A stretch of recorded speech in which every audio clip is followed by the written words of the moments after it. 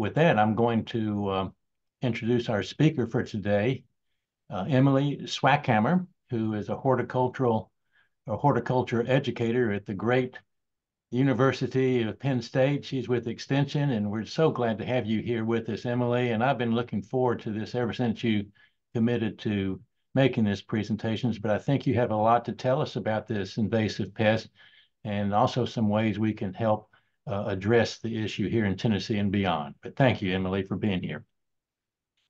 Well, it is my pleasure. And yeah, I hope I can help. So let me get set up here.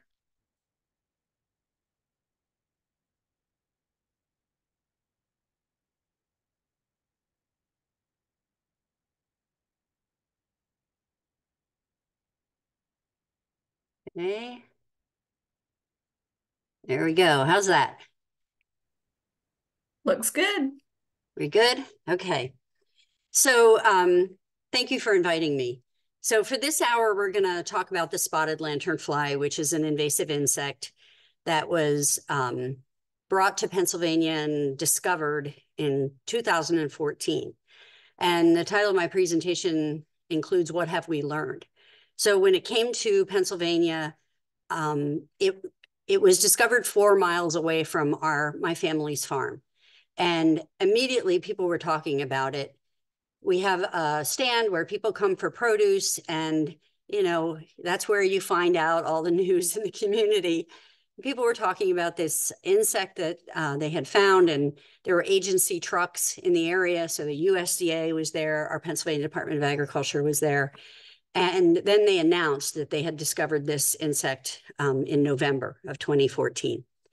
So I have been through it with this one, and hopefully some of the things I'll share with you today will help you as this new infestation in Tennessee unfolds. So now my slides won't advance. There we go. Okay, I've been having network problems today for some strange reason. So this cartoon appeared in our local papers, after the spotted lanternfly was here for a while. And I think this cartoonist, this artist, really captures the frenzy that happened in Pennsylvania. And being in Extension, it was, my job to teach people and deliver research-based information to help them learn, to better react to it. But we had people that were just totally freaked out. The artist draws the insect here with these big chomping looking teeth, which is not at all what kind of mouth parts they have. I'll show you their piercing, sucking mouth parts in a minute. People knew it was related to this tree of heaven, an invasive tree species that they love to feed on. You can just see like the frenzy that was happening here. They show them flying in formation up here in the adult stage. People were using sticky bands on trees to trap them, and we'll talk a little bit about trapping today. You probably heard the message, stomp them, squish them, people using pesticides and sometimes appropriately and not always, sometimes inappropriate pesticide use. We're teaching children, can't swat them dead to kill insects. And people would take issue with that, it's better to teach children some insects are good and some insects are not good, and just not, kill every insect kind of message. So I think this cartoon artist really captured what happened in Pennsylvania. Things have really settled down, but I wouldn't be surprised if you have a little bit of a frenzy going on in Tennessee with this announcement. So to combat that kind of public reaction, we have our extension service, and we immediately went to work trying to gather research-based information, put research in place, and then deliver it in a way that you could teach the public. The current way that we're doing this is with our Spotted Lanternfly Management Guide. You can find this online. It's very easy. If you just Google the title, it should come up, and then you can download a PDF that is printable.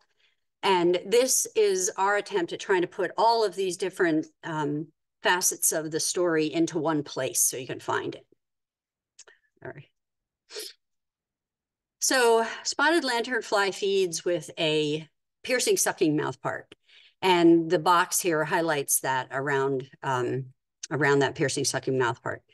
It is a native insect to Asia, and it was brought here unintentionally, likely on commerce. And the way that it's moving around mostly to, further distances is through human transport. So avoiding that is critical in keeping it from moving any further. And we'll talk about that too later on. So it feeds on plant sap through a piercing, sucking mouth part. It's a passive feeder. It doesn't really suck sap out. It puts the mouth part in, and then the vigor of the tree pushes the sap into the mouth parts. And trees that are very vigorous and full of sap push a lot of sap into their mouth parts, and they know that, and they like those trees. So they'll choose specific trees that are like their favorites, and they tend to come back to those trees year after year, and they can build to really high populations on those favorite trees. When it pulls, or when it gets the sap into its body, it is kind of inefficient in its digestion, and it pulls a lot into its body, but it excretes a lot that still has sugars in it, and we call that substance honeydew. So the honeydew will be dripping out of the trees that have these infestations, and I'll show you some videos, what that looks like too. And then the honeydew has a lot of sugar content, and that allows molds to grow on it. So you get sooty mold, which is a black, moldy accumulation underneath these feeding spotted lanternflies. So all of this is really, bad for the trees that it's getting the sap from, but also icky in the landscape. So it's a nuisance. So there's two good sources for information about where spotted lanternfly currently is. And the New York State IPM program has been updating their map, and that's what I'm showing here with the blue counties where it has been identified that there's an established population. So you can see, Pennsylvania, New Jersey, surrounding states, but then we have some newer infestations in the Chicago area. Here's this Nashville area. And this version was from November 9th, but I think there's a newer version online as well. So you have to keep checking back. The USDA also has a map with detections on it. So there's really two good sources for this information. So, the message right now in Pennsylvania foremost is avoid spreading it. And we have a permit system in Pennsylvania, and it's shared by New Jersey and Maryland. So this might be something that Tennessee decides to do. I'm not sure if that's coming or not. But in Pennsylvania, businesses and organizations that conduct business in the quarantine zone is where it is known to exist, the blue counties on the map I showed you. They must have permits to move vehicles, equipment, and goods within and out of the zone. So to get a permit in Pennsylvania, New Jersey, and Maryland, you take a permit, you listen to a recorded webinar, and then you take a quiz at this website. So it's pretty easy to get a permit, and a lot of people have done that, but the permit is just the first step in this prevention step that we're trying to achieve. So getting a permit tells us that you have some knowledge about it, and that you're going to try to do what you can, but then you also have to keep vehicle logs. So you're attesting to the fact that you're inspecting what you're moving around. And that's really the most important part, that you're being careful and actively trying to not spread it.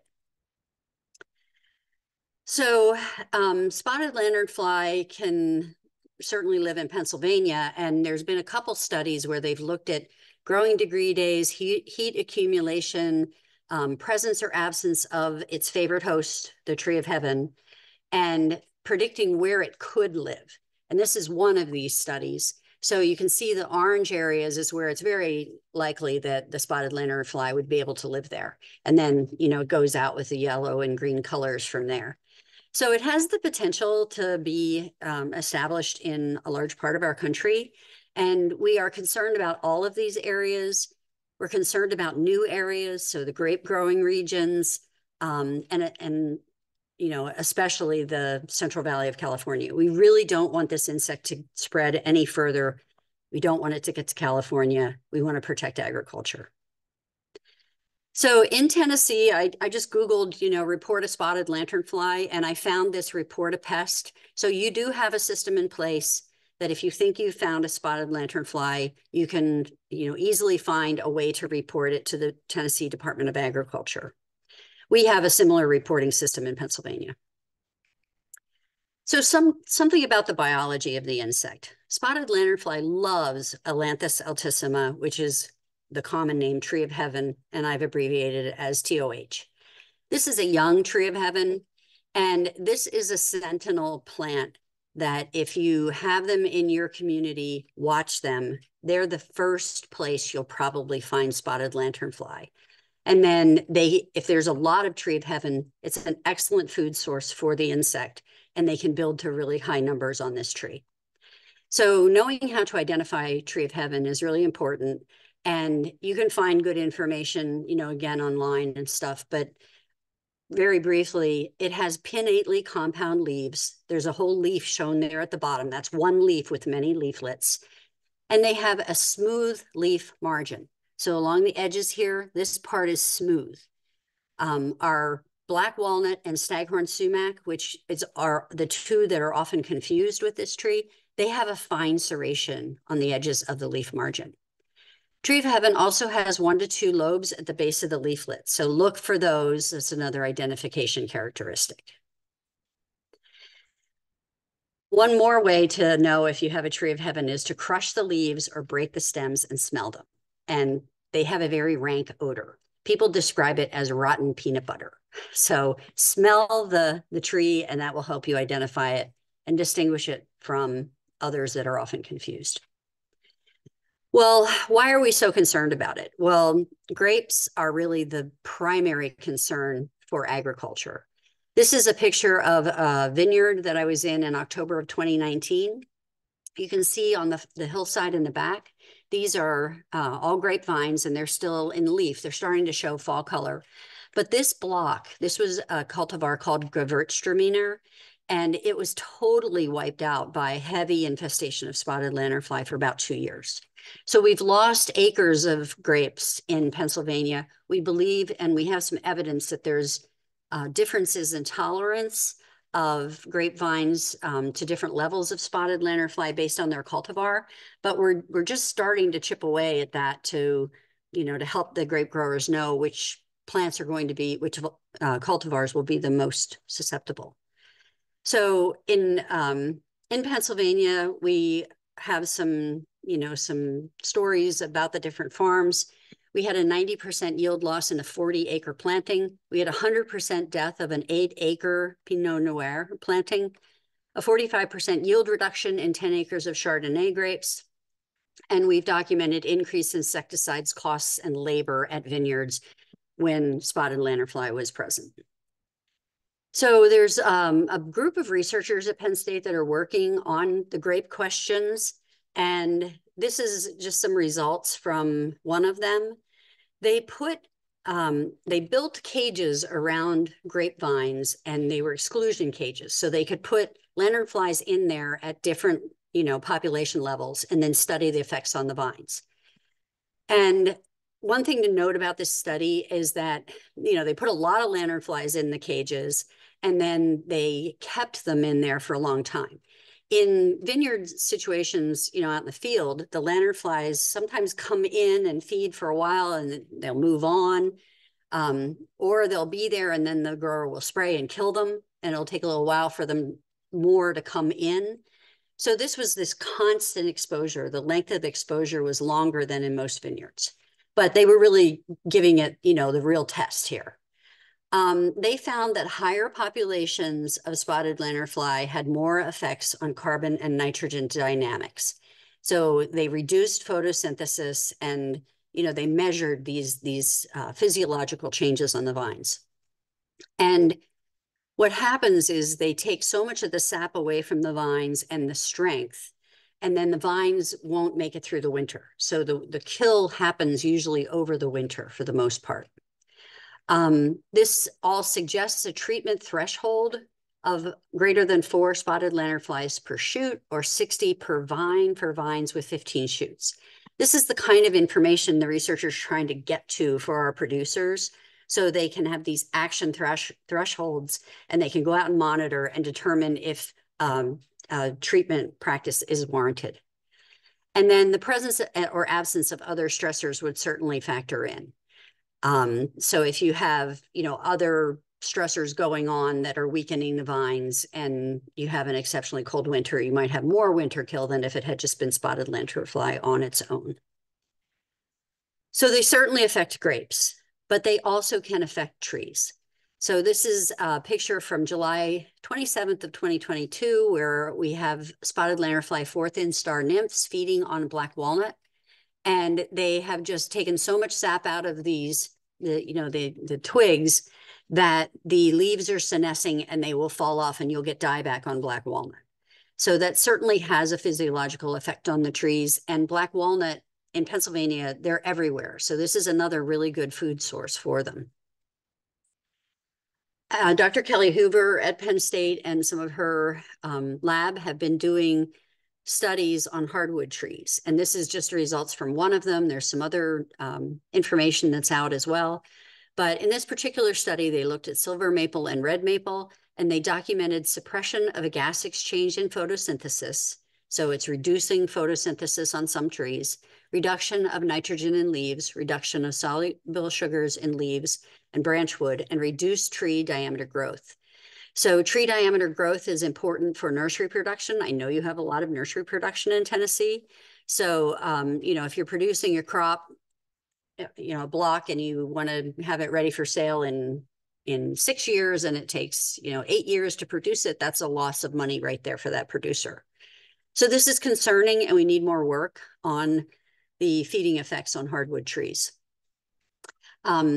So it definitely suggests that moderate to heavy feeding on maples may impair growth. So it can affect grapes, it can affect the health of trees, but it's also a nuisance in landscapes. And this picture shows how, what that looks like. This is a tree of heaven. Some people have tree of heaven very prominent in their landscape. They've never really been before, other than the fact that they're an invasive tree species. But now, all of a sudden, with this insect around, high of spotted lanternfly can develop. And, feeding on the sap, they're secreting honeydew, and honeydew is falling down to the ground all around it. And we have sooty mold forming. So the other thing that's happening here is there are stinging insects that like the honeydew, and they come to it, so it can be swarming with things like yellow jackets, which is also a nuisance in the landscape. So I see that my internet connection, I just got a warning that it's unstable. So Katie or Neil, if I freeze, just let me know. I can try to stop my video, and maybe that will help. So speaking of video, I want to show you a video of one of these situations where you have the adults feeding, you have the honeydew coming out of the tree, you can see it capturing in the sunlight, and then stinging insects swarming all around. And this is in like a commercial setting, but not something you want in any public landscape. Spotted lanternfly has a really broad host range, and that makes it super different than most insect pests. So it feeds on a wide range of plants. It almost seems like it can feed on just about any plant that it needs to in order to be able to survive. Might not be its favorite food, but it still can survive on just so many plants. It does have preferred hosts, and these are the plants to be watching for it if you're monitoring, if you're trying to find it in a location. Certainly tree of heaven, grape, black walnut. The maples, they seem to prefer silver and red over Norway and sugar maple. Willows, staghorn sumac, and others. One good piece of information is that it seems to not like conifers so much. So if you are a conifer producer, it may not be as stressful on your trees, but with regulations like we have in Pennsylvania, if they happen to lay eggs on those conifers and you're trying to sell them, then it can turn into like a regulatory problem for you. So you would have to scrape and destroy eggs before you ship those trees. So to summarize that part, to date, spotted lanternfly really has not been observed to kill plants other than grapevines. They have killed tree of heaven as well, and that's what the picture shows. This is a younger grove of tree of heaven that came up in an area that had been logged. And after 2 years of heavy spotted lanternfly infestations, some of the tree of heaven started to die. We usually find secondary invaders in those trees, things like ambrosia beetle and Armillaria amelia, the shoestring root rot. So, you know, weakens them to a point where they can be attractive to those sorts of organisms as well. We have seen a few walnut saplings killed by heavy infestations, but that's not well documented. But it could have implications for our natural, you know, components of trees. Based on our understanding, though, spotted lanternfly is best thought of as a plant stressor. So just to quickly review the life stages, it's important to know what it looks like in every life stage. They overwinter as eggs. So that's the only stage you'll find alive, you know, that's viable in the winter. And I'll show you more pictures of egg masses in a minute. Then here in Pennsylvania in about May, they start to hatch, and they have a long hatch period. So we always get reports from points south where they're hatching, you know, in April, and it has to do with how much heat has accumulated. Again, the USDA has like a predictor map that you can go and see based on temperature accumulation when eggs might be hatching. When they hatch, they're white with black spots. And in that nymphal stage, all of the stages can jump really far, like superheroes. So sometimes people will confuse them with other insects, but if you poke at them and they jump really far, it could very well be a spotted lanternfly. They go through 3 molts in the black and white stage, and then the 4th instar has also this red coloration. Of course, they're getting bigger and bigger all the time, so they're going through this. And then here in Pennsylvania, about the end of July, they start becoming adults. The adults are present for a long time. So from the end of July here until the first killing frost, we have adults. The adults are the stage that are the most noticeable by the public, and that's often when we get reports that lead us to new, you know, populations that get discovered. The picture E shows a spotted lanternfly where it is displaying its hind wings, and you see the red coloration. But you usually don't see that. They usually look more like D, where they're sitting with their wings closed over their backs. If they get sprayed by an insecticide or injured, then they will display their wings. And they also display their hind wings sometimes when they're doing their mating dance, when you see them on the trees, so, or when they fly. But usually if they're just sitting feeding on a tree, they'll look more like D. So identifying the egg masses is really important because this is the life stage that I think has the greatest potential to be spread without somebody realizing they're moving it. The females lay their eggs in rows, and then she'll cover them with a secretion from her body. And when it first comes out of her body, it's white and wet, but then it quickly dries down to more of a tan or brown color. Sometimes she misses covering some of the eggs. That's not unusual. Sometimes you see an egg mass that's completely uncovered, and we're not really sure why, if the female got disturbed or, you know, why they do that. But here's an egg mass that was completely covered. And after it dries and it turns that grayish brown color, you often see these cracks start to form. So later on in the winter and early spring, the egg masses, the coverings are often very cracked. This is a picture of egg masses on a rock where the rainwater has washed a lot of the covering away, and you can see the eggs kind of through it. So knowing what they look like is part of the educational mission to teach people, you know, they can look different at different stages of the winter and so on. The other thing is that they will lay their eggs on almost anything. So this is the underside of a picnic bench.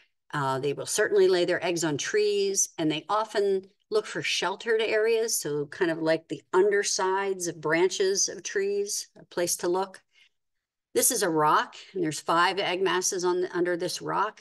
And here is a picture of egg masses on a tire. They'll lay their egg masses on rubber, on rusty metal. There's some egg masses on the rusty metal. And that really illustrates the danger of not recognizing this, and if it's on a vehicle, taking that vehicle somewhere else, and then having the eggs hatch, and you could possibly spread them that way. So in high populations, they may lay a ridiculous amount of egg masses. This is a silver maple tree that was badly pruned.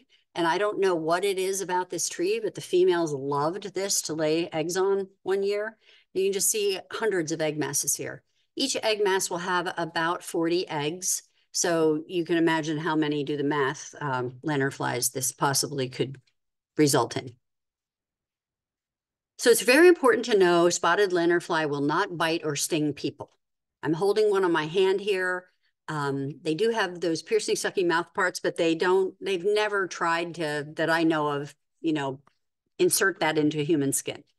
They don't sting, but I have gotten reports from the public where they got near a lot of spotted lanternflies, they got stung.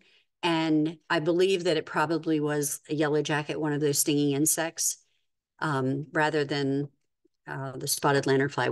We've never had it documented that they bite or sting people. They are kind of like, they're bold. They will land right on you, and that they're certainly challenging if somebody has an extreme fear of insects. They don't hurt structures. The picture shows them gathering on a sunny windowsill, and this is in the fall. And they have that behavior, but they're not trying to get into the structure. What they're doing is they get to that warm side and they'll go up, and they get to the top and then they'll fly off of that structure, and they're trying to go find other food sources. So they're not trying to get into your house and not going to hurt your house.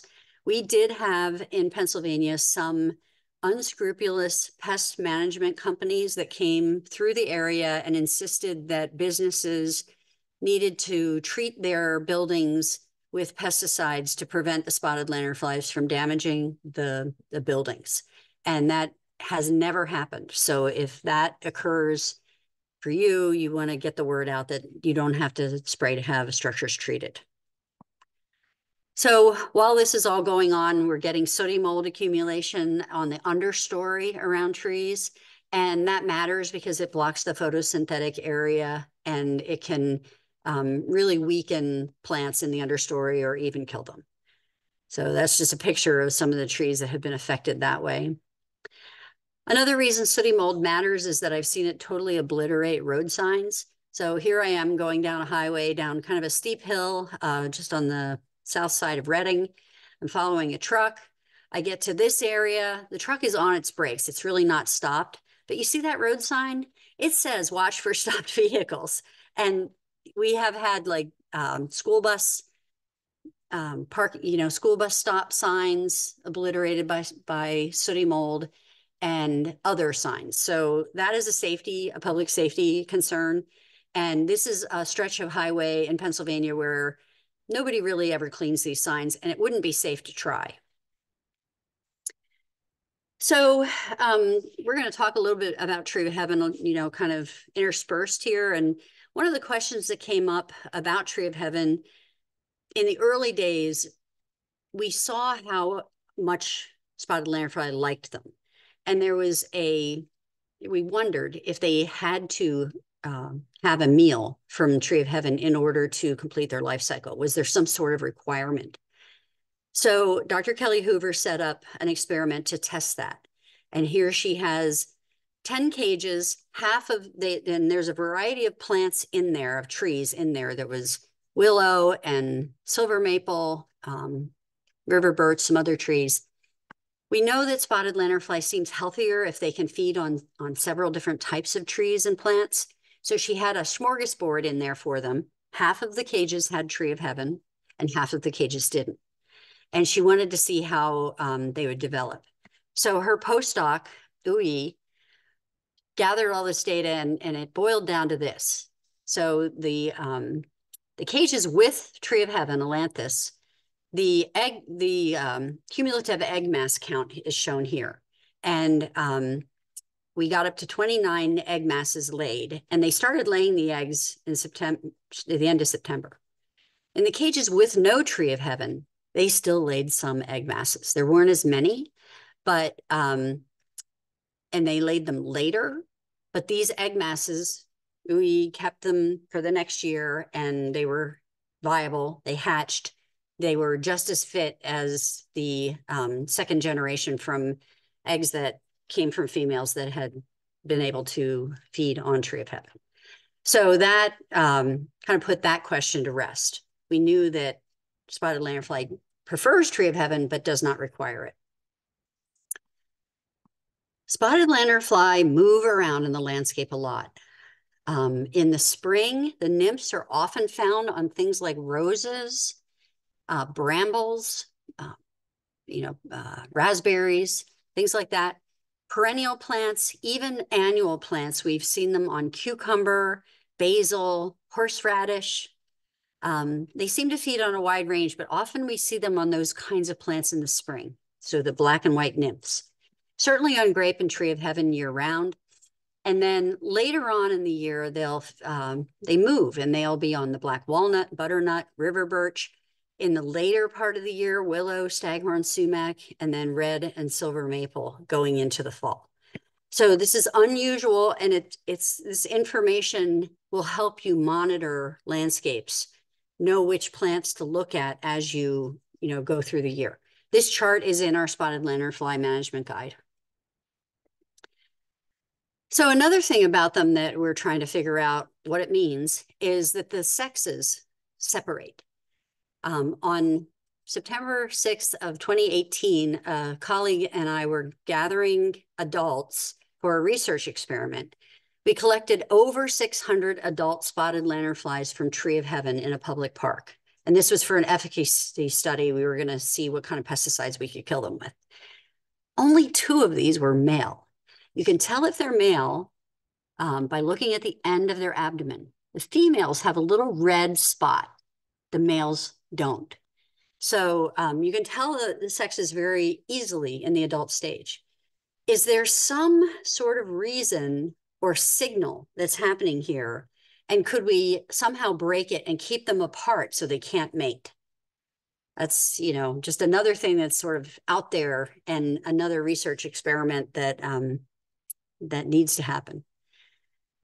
So we've had spotted lanternfly since 2014, and we are seeing population fluctuations that remind us of other insects. So I'll relate this to the insect spongy moth, which was formerly called the gypsy moth. These are numbers for it. It's just a chart that shows some years, and they have information data that goes really far back.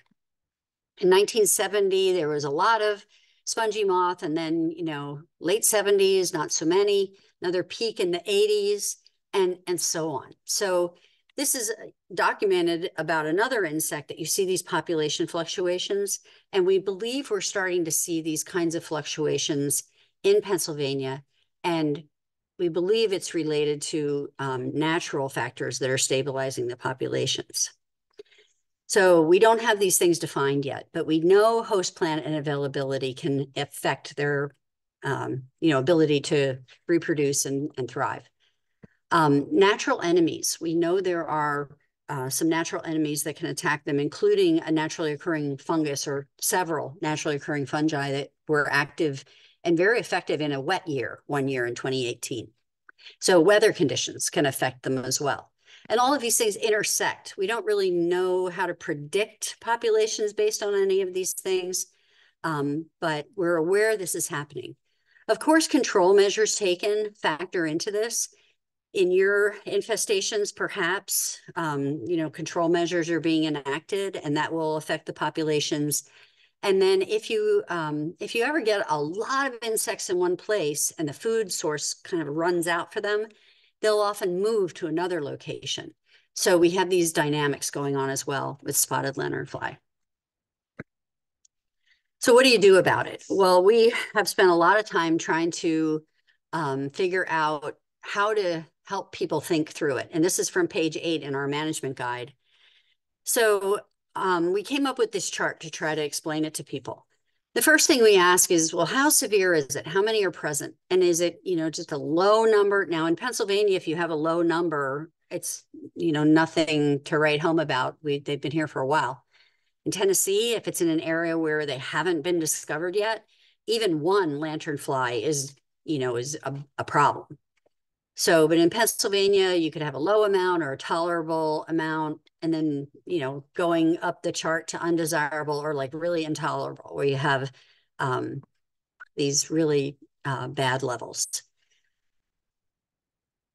Then we ask, what is the likelihood of impact? So do you have few of their favorite plants, many? Are the plants under stress? Are you close to vulnerable plants like nurseries or vineyards? And to kind of take all of those factors into account. And then we're saying in this quadrant, it's less of a risk, and we might recommend more cultural practices for management. This might be a very high risk where we would recommend potentially an insecticide. So I'm getting into, thinking about this in an integrated pest management framework. And we built the integrated pest management stair step here, and it's on page 9 of the management guide. And this should seem similar to people who are, some of our professionals that are used to looking at tree care options or plant care options. So we have cultural controls that are possible. Promote plant health, remove favored spotted lanternfly hosts, don't assume all damage is from spotted lanternfly. Physical and mechanical methods, scraping and smashing eggs, using tree traps, swatting, stomping nymphs and adults. Biological control, support natural enemies by providing habitat for them. Releasing predators, though, is currently not recommended. We don't have any evidence to say that that's going to help. If you decide to use an insecticide, there's reduced toxicity insecticides like insecticidal soap, or horticultural oil, neem, botanical oils, and pyrethrum that we have found to be effective. And then, of course, there are traditional chemical control options as well. So you work your way up the stair step. So let's think about some of these things. Eliminating tree of heaven. If you know where there's a lot of tree of heaven, you might want to get rid of, most of them. Maybe keep one for a sentinel tree or as a trap tree. I'm going to talk about that last, I think, in this presentation. If you want to eliminate tree of heaven, it's best to use an herbicide. If you just cut them down, they'll sprout back from the trunk and from the roots, and it just can make the problem worse. So will you reduce spotted lanternfly populations? We're not really sure. Will it just increase feeding pressure on other host plants? If you have a grove of tree of heaven next to a vineyard and you cut all the tree of heaven down and all those lanternflies move into the grapes, we're not really sure. And then think about, can you use it as a trap? I'm going to show that here in a minute. So that's a cultural option. The next thing would be mechanical, destroying spotted lanternfly eggs. So you can scrape them off of wherever they're laid into a bag with some rubbing alcohol or hand sanitizer in there. And, you keep them in there so they, and throw that in the trash. So that is one way to destroy a lot of spotted lanternflies. I should say you can just smash them as well. And when you pop them, you can kind of see there's one that's popping and like the liquid's coming out. It's kind of satisfying, kind of fun, like mini bubble wrap. You can catch nymphs with the traps. The nymphs are feeding on the succulent parts of the leaves and the canopy of trees, and they often fall out of the trees. And then they'll walk to a stem or a trunk and they'll go back up. They're trying to get to where they can insert their mouth parts and feed. So in the beginning, we were using flypaper kinds of sticky bands, and you can catch thousands of lanternfly nymphs in a heavily infested area, but they also catch other creatures. So we don't want to hurt any other birds or any other insects or larger mammals, and you need to protect those. If you're using sticky bands, this is window screening that's just attached to the top, and then you leave the bottom of that open like an apron.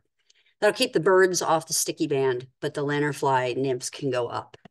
That's one way to do it, but it's really not the best way. The best way to have a trap that is much more safe for wildlife is to use a circle trap. And this is, again, it's kind of like a funnel-shaped structure the spotted lanternflies will climb up into there and go into the bag where they can't get out, and they will die. Now, in this case, I don't have this one going all the way around the tree, but I'm still catching a lot of lanternfly nymphs. If you wanted to put on a big tree, one on either side, or you can make these. We have a fact sheet on our website that kind of gives you a recipe, like takes you through pictures of how we build them, and you can build them very inexpensively. And then you can make them any size you want them. You can also buy them online if you want someone else to make it and just do it that way. Here's our build your own circle trap fact sheet. I was doing this during COVID, and I'm at home trying to figure out what I have around the house that I can build a trap out of. And milk jug lids worked, or tops worked, but other things can work too. All right, we mentioned biological control. Pictures of other insects and arachnids that will eat them. So spiders, wheel bugs, praying mantids. There are some tiny parasitic wasps. These are really parasitoids where they lay eggs inside the body of the lanternfly or the eggs of the lanternfly and will kill it. There's a few different ones of these. There's one that was introduced years ago to combat spongy moth, and we have found that affecting spotted lanternfly eggs, but not at any levels that are, really impacting the population. There are researchers with the USDA that are looking at this as well, and they've brought one in particular, tiny parasitoid wasp that will attack the nymphs of spotted lanternfly, but it's in quarantine, so you can't just release things like that into another continent. And there are some really amazing researchers trying to figure out if that can ever be released and used as a biological control. And then we also know that some fungi will affect them. These are pictures of three naturally occurring fungi that we found attacking spotted lanternfly. This is Bavaria bassiana, which is also available as a formulated pesticide product. So you can, in Pennsylvania, buy products that are listed, Bavaria bassiana products that are listed for ornamental use on ornamental trees. So it's illegal in Pennsylvania, but we have done pretty extensive experiments trying to use that technology on a wide scale, and we've had mixed results. So we don't really know why, if it's weather dependent or if it has more to do with the life stage of the insects that they're in, but we can't recommend it because we haven't had consistent efficacy results. The pictures here are all samples that were found out in nature. So this was naturally occurring in a wet year, and it's great. I mean, it kills the lanternfly and the fungus grows out of its, body joints and its eyes. It's really pretty aggressive fungus, and cool to see that.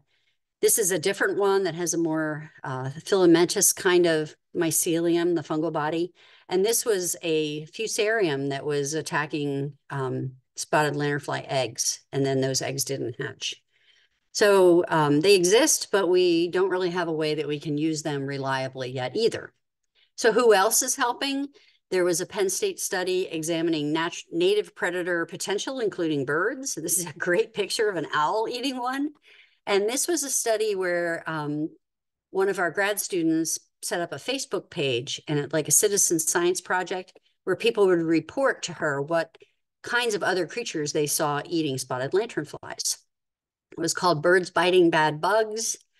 And she came up with this, which shows, the makeup of who, which creatures we're helping with.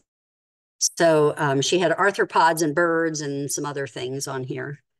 And that is a published paper at this point, so you can find it. In the bird section, chicken and cardinal were the most likely, most often observed predators. So what about pesticides? Well, of course, read the label first and follow your state pesticide laws. You want to check what kind of equipment you have. If you have a backpack sprayer, you're probably not going to be very good at spraying a big tall tree, and then that also increases your risk of drift and other things. So check if you have equipment that will work. For most residential situations, I would first try things like botanical oils. There are registered botanical oil products that are known to be effective. I would try insecticidal soap, horticultural spray oil, neem oil, and spinosad. And all of these things, these active ingredients, there are formulations that are considered okay for organic food production. So these are the lowest toxicity types of products. Pyrethrins, that is a derivative of a chrysanthemum flower, another one of these very low toxicity products.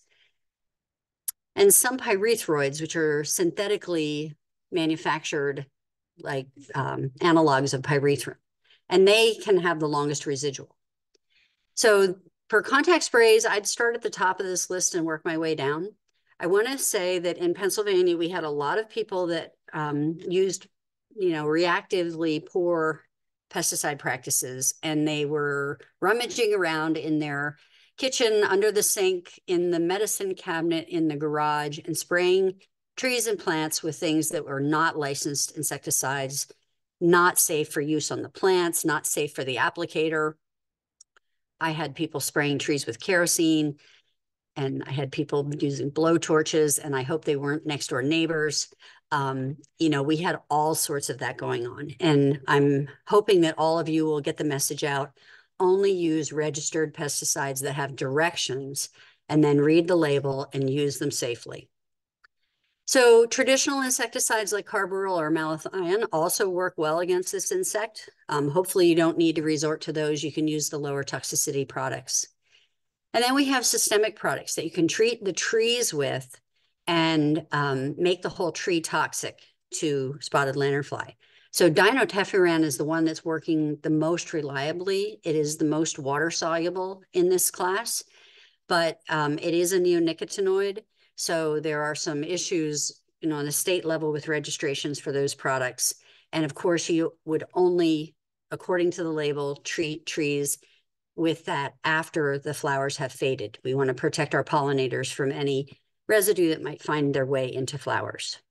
Imidacloprid is another systemic that has worked in some cases, especially as injectables, but as soil drenches or, mostly as soil drenches, they're just kind of unreliable.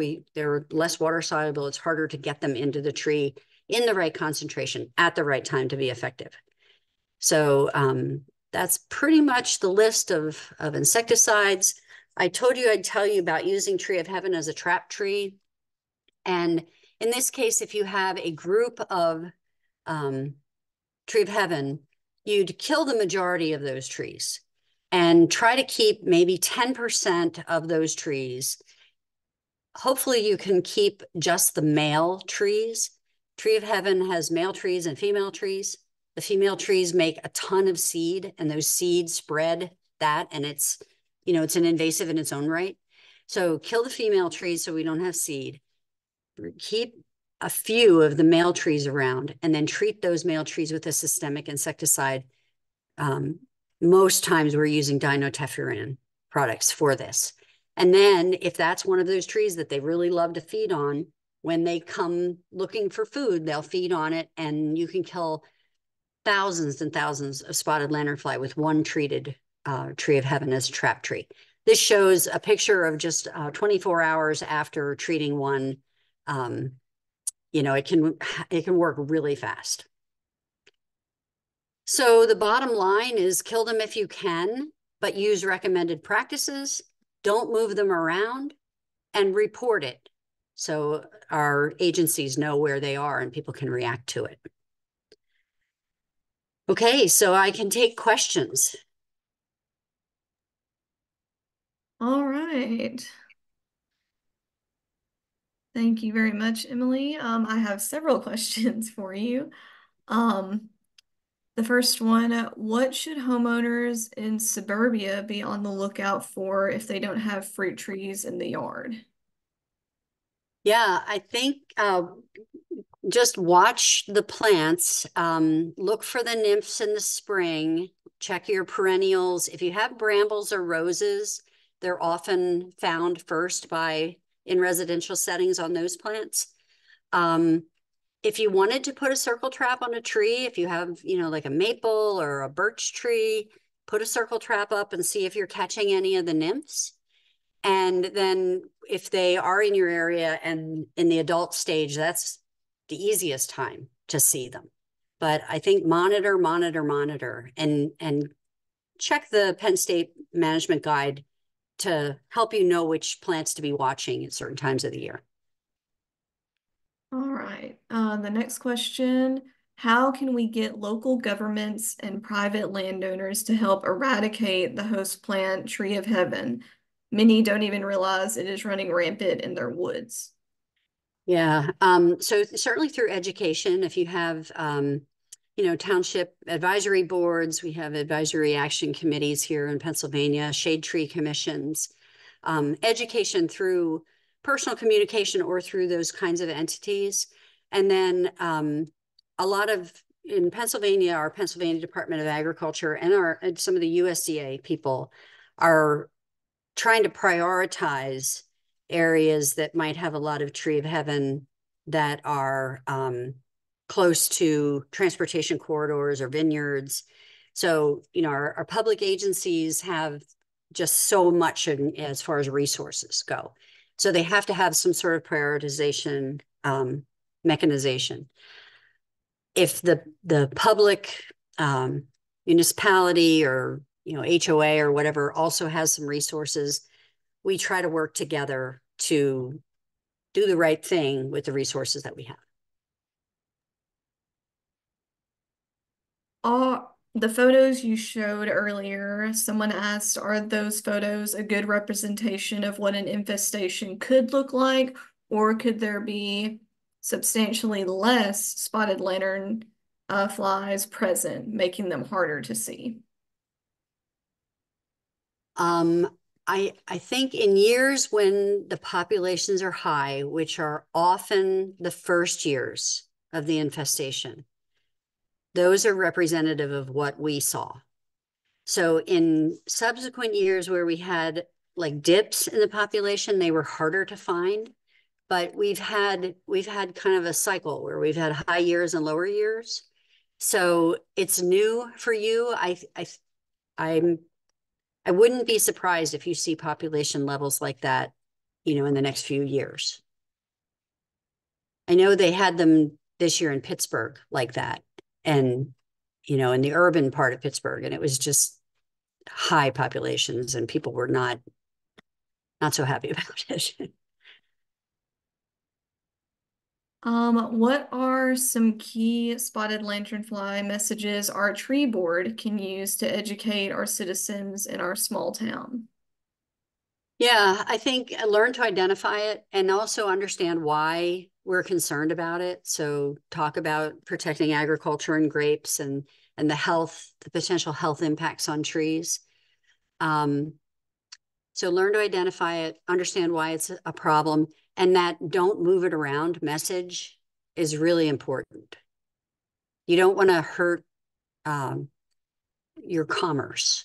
So we don't want people to avoid buying products from Pennsylvania for fear of lanternfly. We want people who buy things from us to rest assured that we've inspected the items and we know what to look for, and we're not going to send this to you.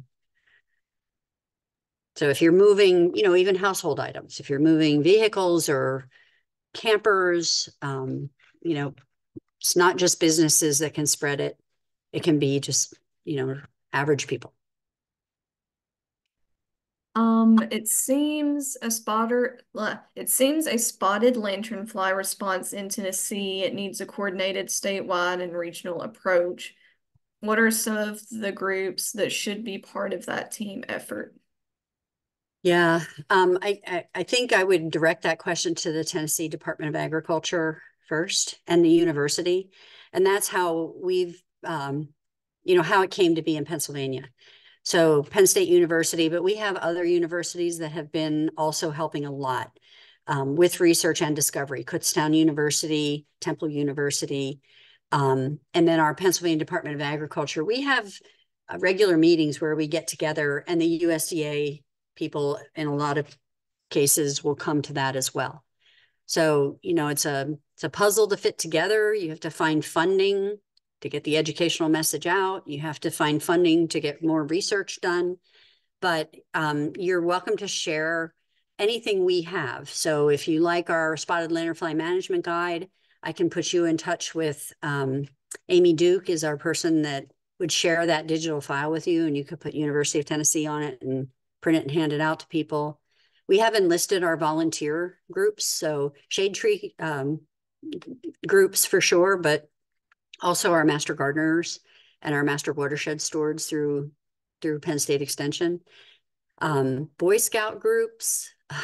We've had a lot of different volunteer groups that have put on events and hosted educational days for people and sessions. And we still have a few more questions. Are you good to stay on I a am. little longer? Mm-hmm. And for anyone who needs to log off, if you do need to log off, that's fine.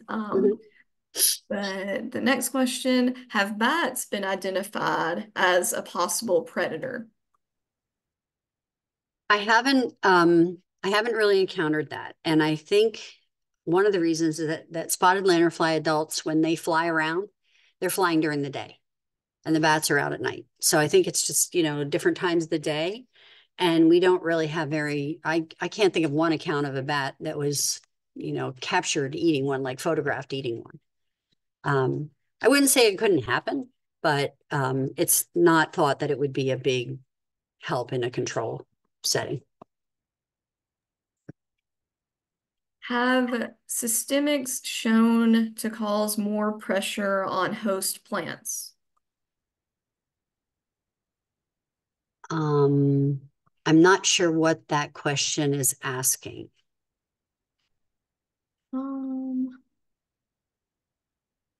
So I'm just kind of So reading systemic it. insecticides. I guess have they caused more pressure on what's this other host? Maybe that person could reframe their question. And put more into the chat so I have more to go on. Okay.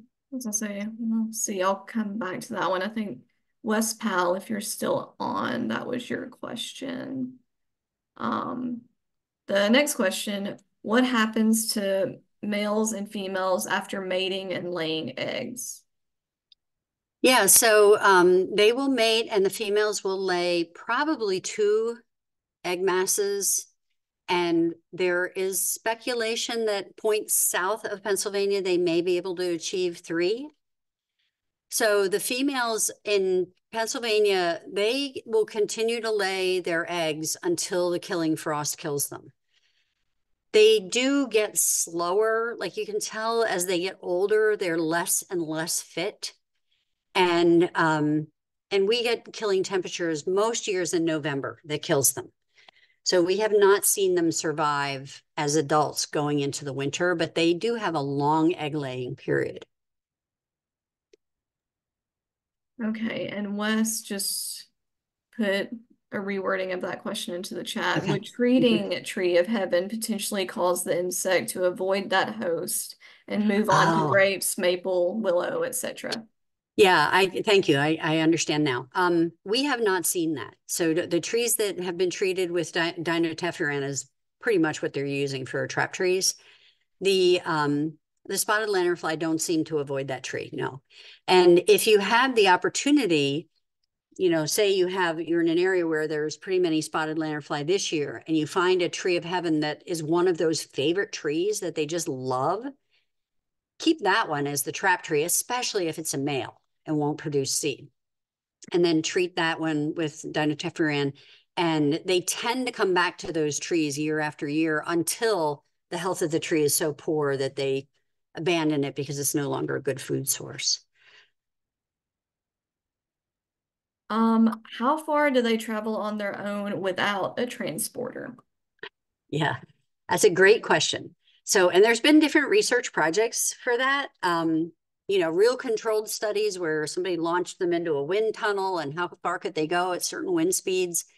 But I think they also, I've seen them catch like the, what do you call it? The drafts, the currents of the rising heat, and they can go pretty far on their own flight. But when they're added to the heat currents and like a strong wind, they can go pretty far.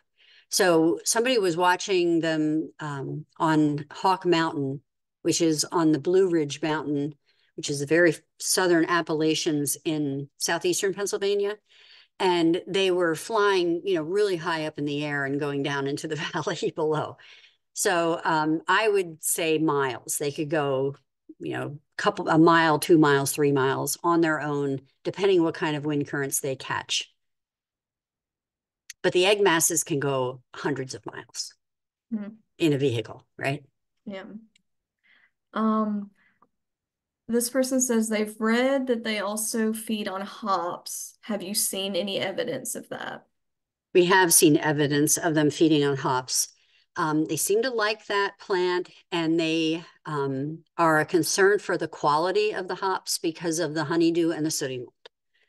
So the hops, we haven't measured how they're affecting the health of the hops with any metrics. The plants don't look good, but part of that is because they're covered in sooty mold. So they are definitely a concern for hops. One person asked about Amy Duke's contact information. Okay. If you just Google Amy Duke, Penn State, you'll find her. She's Penn State College of Ag Sciences Communications. And if you ask her to share any of our educational information, she'll send you the file. Do females return to the same tree to lay eggs year after year?